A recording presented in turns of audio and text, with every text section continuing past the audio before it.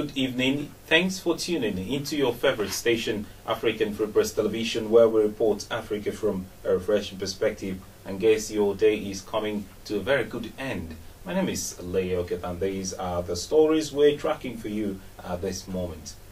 Justice Anwule Chikere of the Federal High Court in Abuja has granted bail to former Interior Minister Abba Moro, who is facing charges over the 2014 tragic Nigerian immigration recruitment in which more than a dozen job seekers died. Mr. Moro was given bail on self-recognition and without conditions.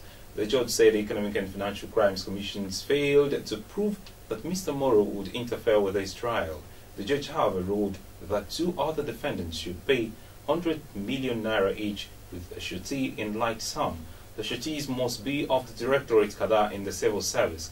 The sureties and the defendants are to submit 2 recent passports as well as their international passports, and the sureties must also have landed properties worth the amount in any part of the country.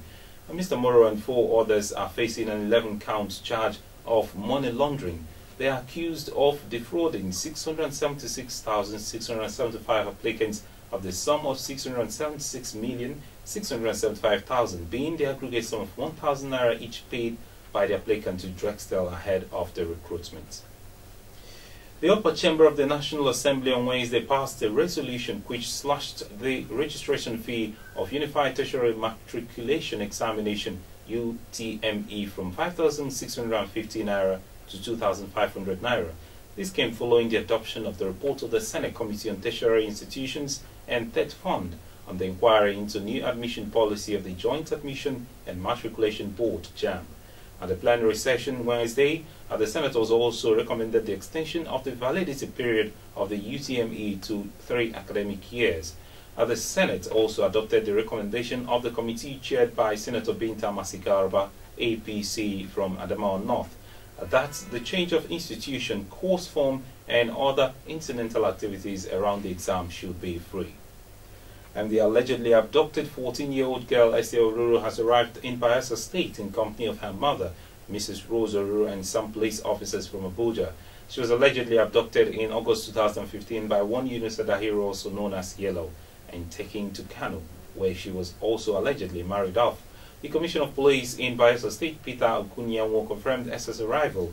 He said she arrived a few minutes before 8 p.m. local time. On arrival, she was taken to the officers' mess and went into a secret meeting with the police commissioner in Yenagoa. The Federal High Court sitting in Abuja has deferred the arraignment of the former Chief of Defence Staff, Air Chief Marshal Alex Bade, till March the 7th. This comes after the former Chief of Defence Staff was accused of diverting over 3.9 billion naira from accounts of the Nigerian Air Force by the Economic and Financial Crimes Commission (EFCC). The court had earlier fixed Thursday, March the 3rd, for Bade to enter his plea to the 10-count criminal charge the EFCC preferred against him. And however, the case could not proceed as scheduled owing to the absence of the trial judge, Justice Abba Moro, who was said to have travelled out of jurisdiction. The Adamawa State-born former military chief was appointed Chief of Defence Staff on January 16, 2014 by the former President Goodluck Jonathan. He was succeeded by Major General Aboyomi Olanisaki on July 13, 2015. And the former Minister of Petroleum Resources, Mrs. Diezani Alessene Madueke, who is currently undergoing extensive cancer treatment in London, has strongly refuted claims that she gave 2 $24 billion oil swap deals without contract. In a release issued to journalists in Abuja, Mrs. Alessene Madueke rejected some newspaper and online reports which sensationally claimed that she granted an extension instead of approval for the renewal of contracts for the swap arrangements. She described the latest attack on her personality as fabricated tissues of lies deviously concocted to sustain the escalating evil narratives against her person.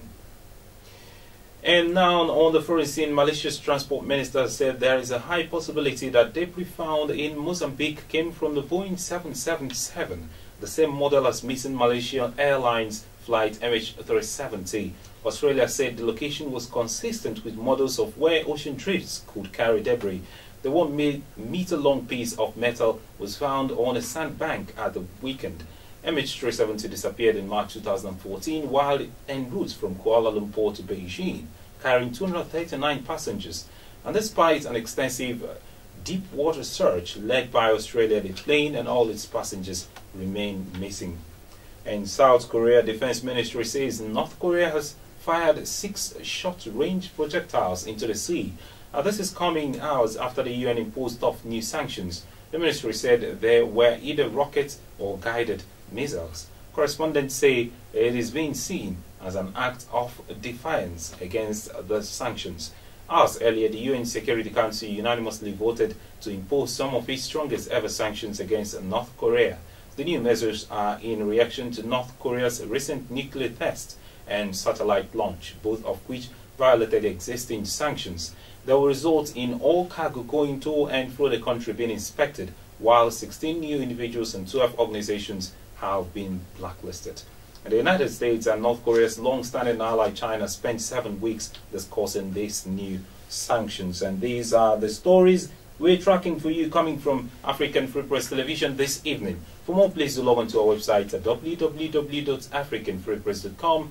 Follow us on Twitter at African Free Press. Like our Facebook page at africanfreepress.com.